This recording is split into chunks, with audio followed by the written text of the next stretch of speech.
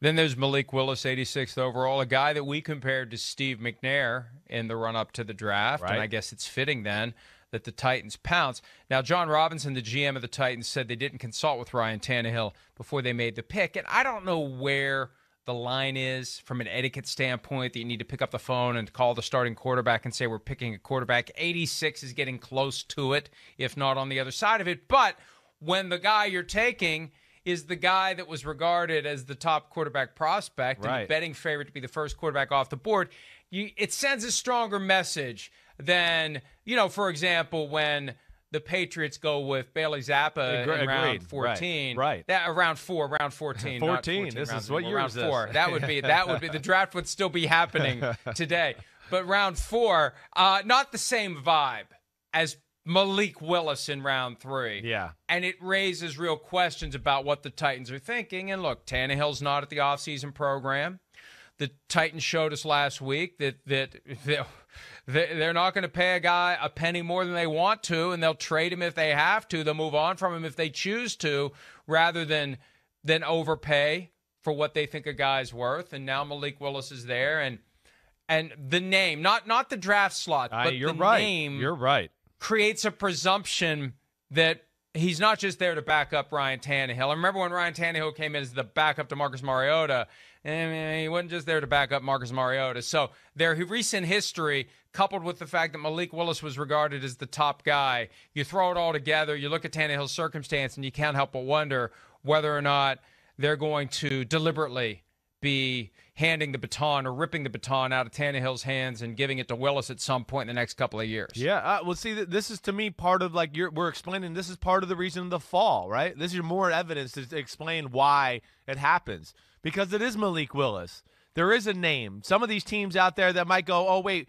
we got a middle of the road quarterback. They don't want to deal with that. They might go, oh damn, we like Malik Willis, but damn, we take him on our team, and now what Mike Florio said. We got a media thing, and the name was supposed to be first rounder, and all of a sudden we got a little bit of a quarterback controversy in our locker room, even though he's an end of the second round, third round pick. Yeah, they're going to be flirting with that in Tennessee. There's no question about it. I mean, again, in the national media, Ryan Tannehill's last game is the only game anybody's ever remembered now over the last 3 years. That's it. Forget all the good football he's played. That last game is truly put a bullseye on him. And then you add a guy like Malik Willis to the conversation. Yeah, I think it can make things a little dicey down there. Tannehill throws interceptions in the preseason, early in the season, whatever else. People are going to clamor for Malik Willis. He's got that type of talent, but he's raw. You got to wait a little bit. It's a good spot for him. It really is. He's got a lot of similar, traits to a Ryan Tannehill. Sit back there, push the ball down the field. Oh, it's not there. I can run and make something happen, or move and make something happen.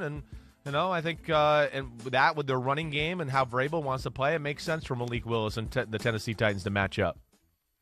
For 362 days of the year, I pay no attention to anything that anyone else says about football. I'll pay attention to things I see on Twitter.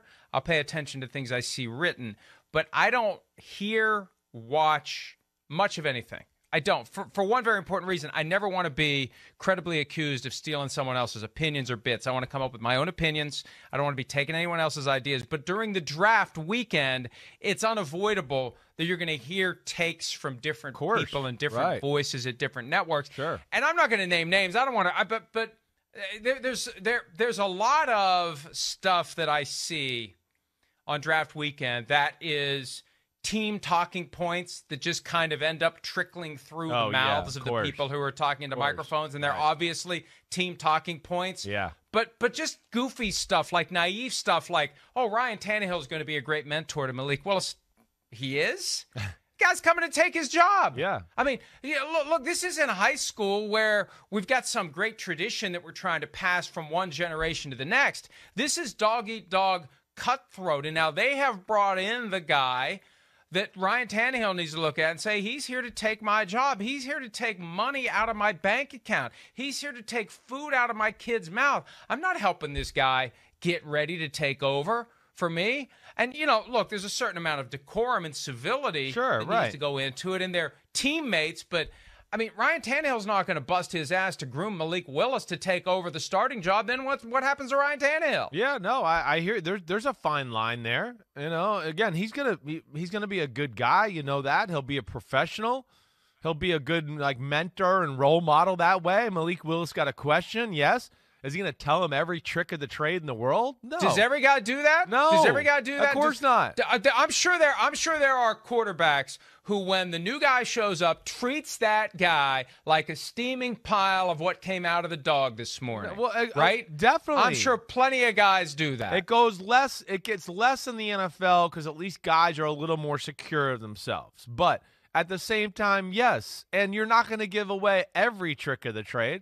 Like Tom Brady, when Jimmy Garoppolo walked in the door, didn't give him every thought that went through his head as he was walking through the line of scrimmage that took Tom Brady to the next level. Oh, he got this play, but coach told me 10 years ago when this corner on the backside of this play plays like this, I should work it. Is he going to tell those details to Malik Willis or Jimmy Garoppolo? No, I wouldn't if I was a starter.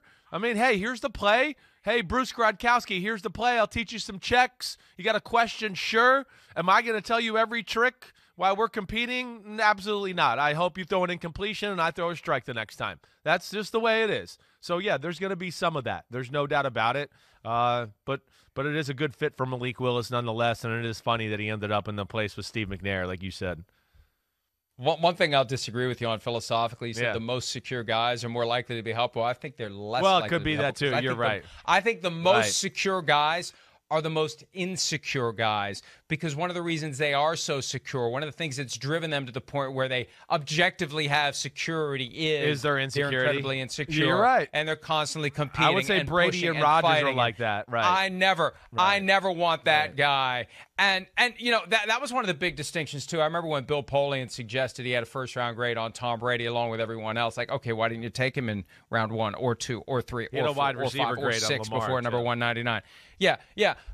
But Peyton Manning was never threatened by anyone. They never had anybody there. He had golf caddies as his backups. Jim Sorgi. But the Patriots never hesitated to draft quarterbacks. They were drafting quarterbacks all the time. Right. And I think Belichick knew that having that presence there is just enough of a little red-hot poker on Tom Brady just to remind him that he was that guy once and what happened. Sure. Sometimes that guy can end up being pretty good. Sometimes that guy gets pretty motivated and works all day long every day and does everything we want. And next thing you know, we wake up one day and say, hey, he's as good, if not better, than the starter. And I think they liked having that constant reminder to Tom Brady, so he never got soft. Yeah, I agree. Some teams are like that. They brought Brady in the same thing to do what? Do the same damn thing to Drew Bledsoe. Like, you got a poker right underneath your butt. You better keep going here.